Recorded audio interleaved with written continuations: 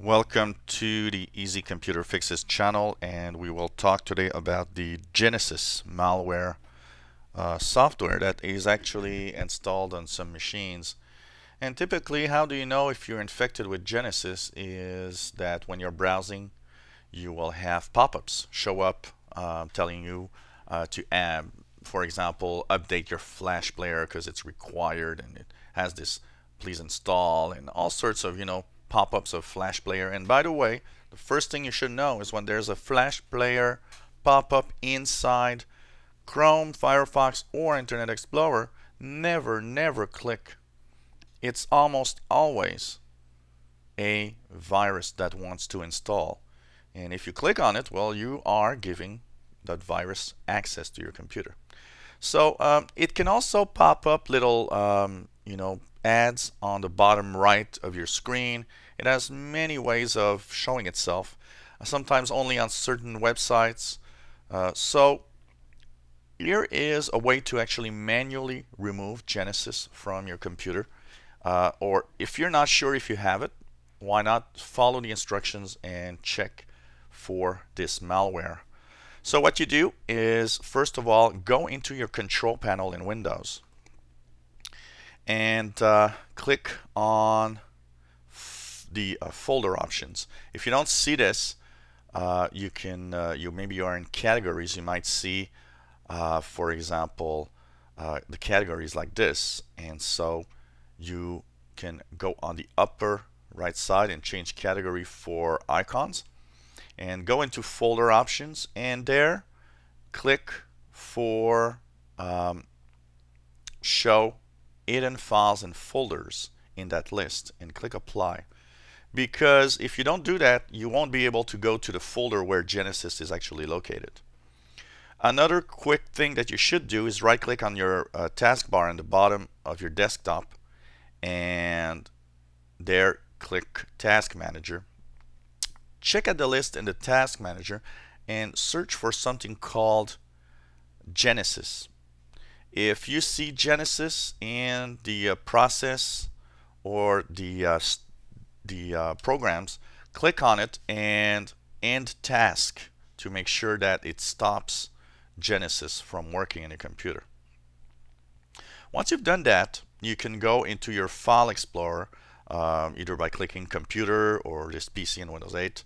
Go into your C drive, click Users, click your username, and you should see App Data. Click there, click Local, search for something called Genesis in the list that you see over here.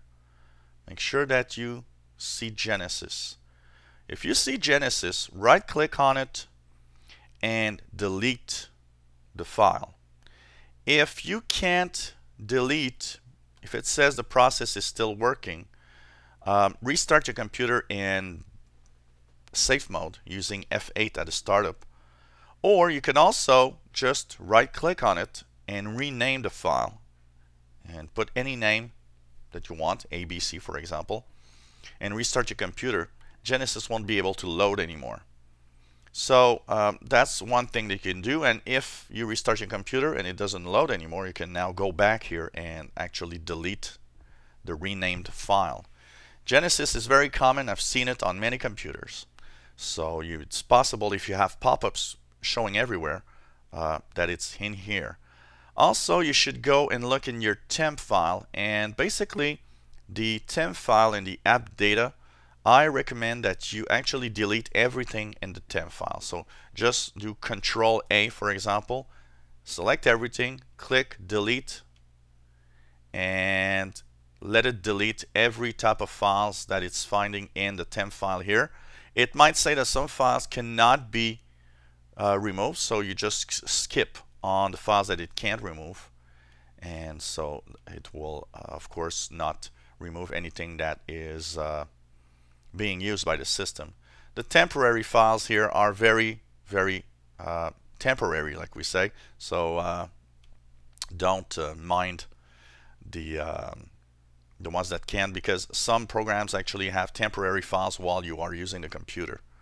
But remove everything that you can, and then what you'll do is just go back into the